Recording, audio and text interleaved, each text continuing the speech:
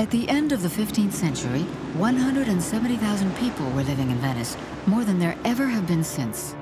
La Serenissima was then at her peak. Thanks to her powerful fleet, built in the town's arsenal, Venice dominated the Mediterranean.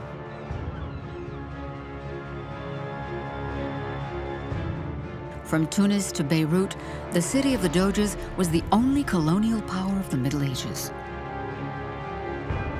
Venice was like a fish in water.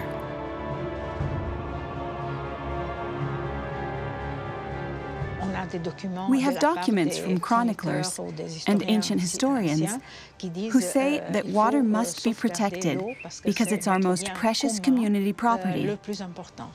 This is the reason that there were lagoon specialists and canal specialists.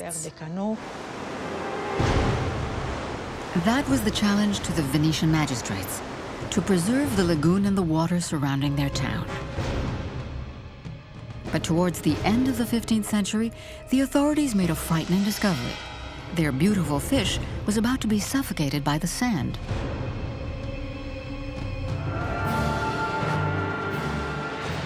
How could this have happened? What massive works would have to be undertaken to combat the silting up? How would the Venetians of the 15th century save Venice?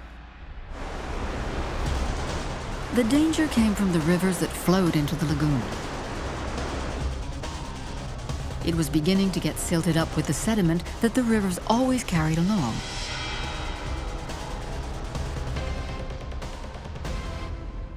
The canals were getting too shallow for the bigger ships that, were important for Venice as a trading empire, and also for its military expansion. It needed to be able to have the ships come and go with the with their soldiers and mariners, etc. But this should be very dangerous for the city, survival itself, because then this could be a possibility for the enemy of Venice to attack the city from England. How would the Venetians cope with this whim of nature? In the course of long debates in the Palace of the Doges, two visions of the town's future were in opposition. The people believed that the life of the city should evolve along the lines of how the lagoon was changing.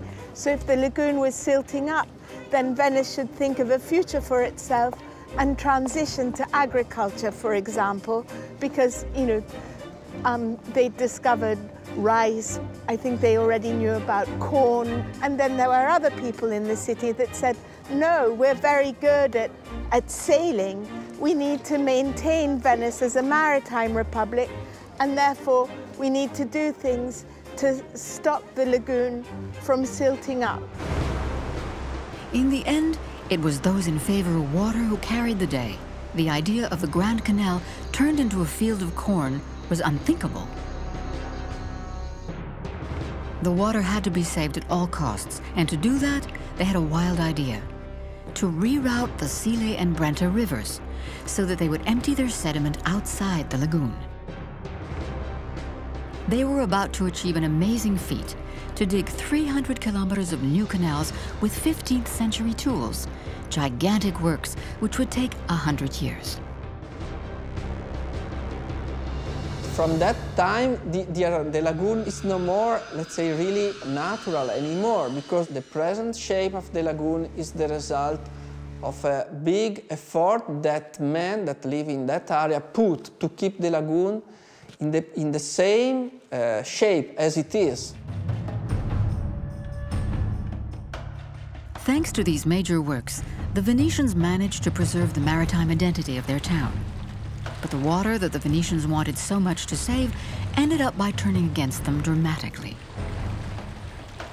Because other, even more serious problems were lying in wait for the city of the Doges. The subsidence of the bed of the lagoon on the one hand and the rise in the water level on the other made a dangerous combination. How were the Venetians going to deal with this new threat? What unheard of technical exploits would they have to accomplish?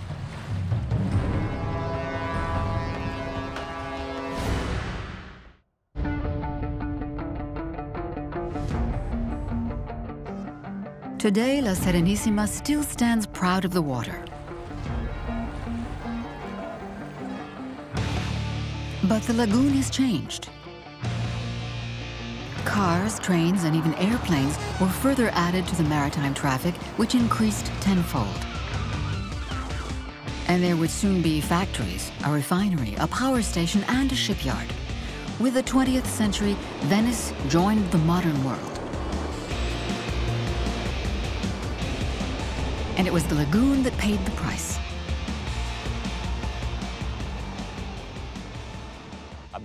We're seeing the drainage of vast areas of the lagoon in order to build industrial zones. The port of Marghera is an example of man's intervention. The drying out means the cancellation, even the annihilation of the aquatic environment. Built from 1917 onwards, the industrial area and the roads to the airport have taken up 1/10 of the service area of the lagoon. But that isn't all. To facilitate the movements of the great oil tankers, the entry to the Malamocco Inlet was widened up to 900 meters. And a new canal was dug right in the middle of the lagoon.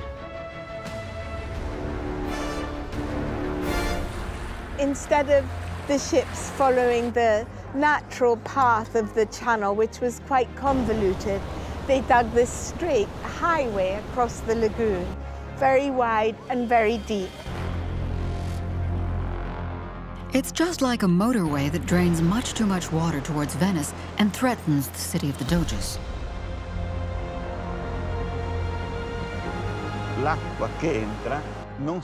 The water no longer spreads out in the same way. The natural canals are disturbed by the tanker's channel that absorbs all the currents.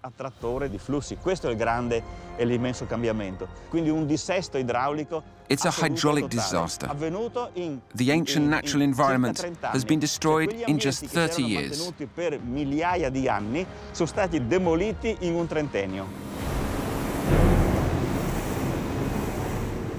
And that isn't all. To satisfy the needs of industry, 8,000 wells were dug to pump water from the water table, which is just under the foundations of Venice. In the 1950s, up to 40,000 cubic meters of water were drawn every day. This generates decrease of the pressure. By pumping, we reduce the pressure in the layers of sand. And when the pressure goes down in such a special and fragile soil as there is in Venice, the geological strata are compacted, with the result that the ground subsides. Right now we call it subsidence, land subsidence. The result was that Venice sank 15 centimeters in only 30 years.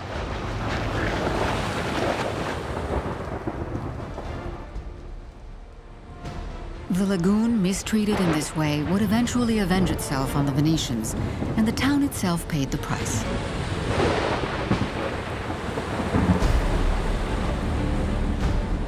On November 4th, 1966, a particularly powerful high tide caused the water to rise almost 2 meters above sea level.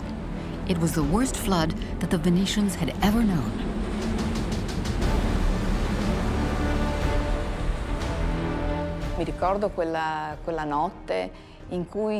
The water started to rise, and when it should have started to go down, after about 2 hours, it didn't. Quite the opposite. It just kept rising. Communications were cut off. We had no radio, telephone, or electricity. We were really frightened that day. 80% of the town was flooded. St. Mark's Square was under 120 centimeters of water for 30 hours. The tanks of fuel oil and diesel overflowed and polluted the town. But in all this misfortune, there was one piece of luck. Not one person was killed. But nearly 5,000 people found themselves homeless that day. The Venetians and the whole world understood that day that if you attack a natural system, the system will fight back. Among the first measures taken was that they stopped pumping from the water table. But the damage had been done. The 13 centimeters lost would never be recuperated. And a further threat was imminent. global warming and the rise in sea levels. This caused the water in the canals to rise 10 centimeters. In all, Venice lost 23 centimeters. The figure can be seen on the facades today. La zona più esposta The area that was most vulnerable is the one that is green today. It indicates the rising and falling of the tides. It's not the king tides that do most damage to the town. It's the everyday tides. The water comes and goes continuously. Nowadays, with every tide, salt water reaches the brick walls. An upheaval that challenges the precautions taken by the architects of the past. The Istrian stone that formed the impermeable foundations of the palaces is no longer of any use as a protective ring. The water's always against the brickwork, and the bricks are very permeable, and the water evaporates from the bricks, leaving behind the salts, which crystallize.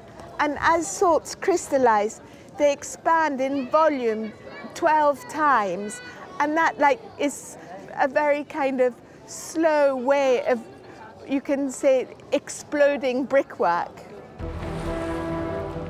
The salt water also attacks the lime mortar.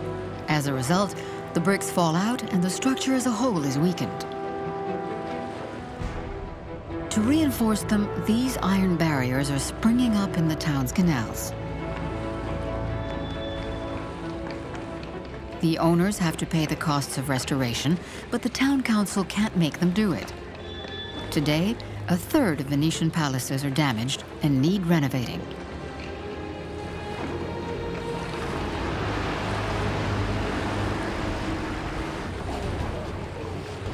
But the daily tides are not solely responsible for the damage. Motorboats are the real problem. Their movements create extra waves, not only on the surface, but also deep down. The coming and going of boats is very bad for the walls.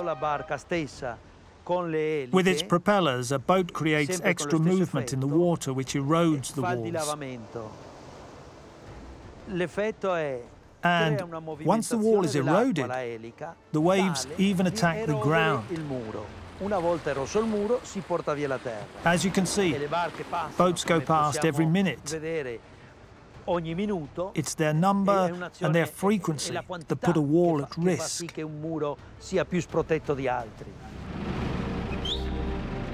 The water seeps into the cracks, jeopardizing the whole structure of the building.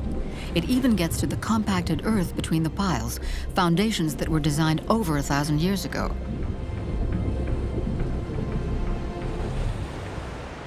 Today, they are in danger too. To limit the damage, Venice has imposed a speed limit of 5 kilometers an hour on all the vaporetti using the canals. What's more, huge liners come into the lagoon every day and unload their hordes of tourists.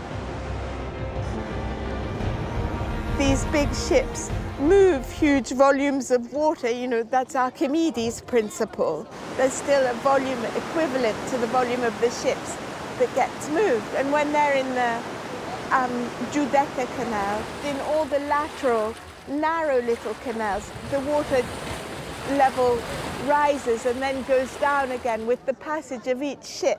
It's like an extra tidal excursion, but not a tide that comes and goes over 6 hours like the regular tides, but a wash of water that moves within, over tens of seconds or minutes.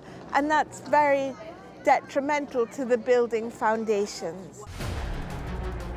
Between the subsidence of the ground, the rise in water level, the waves from the motorboats, Venice is threatened from all sides.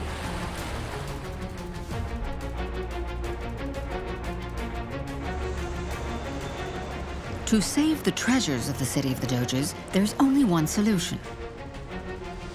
Drain the canals so as to undertake major works. They're working on drained sections of the canals about 50 meters long, no more. It's important to know that draining the canals causes subsidence of the geological strata, and this can lead to damage to the nearby palaces. You can never keep a canal dry for more than 3 months.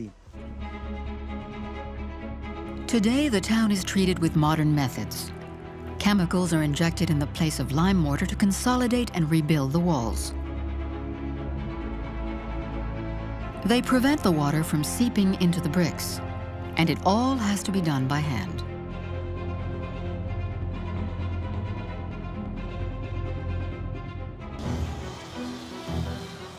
So even restoring the parapet of this small 18th century bridge takes on unexpected proportions.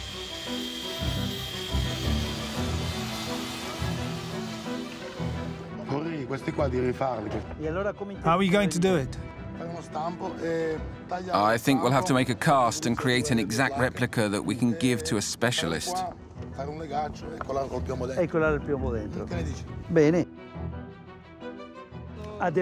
Everything must be copied perfectly, right down to the finest detail, like this one. Venice is like that. It's demanding. So to make an exact replica, they'll have to call on a specialist who will do the job by hand, using traditional methods. There are no machines to do it. There are no machines specially designed for Venice. That's why renovations in Venice are more expensive than anywhere else.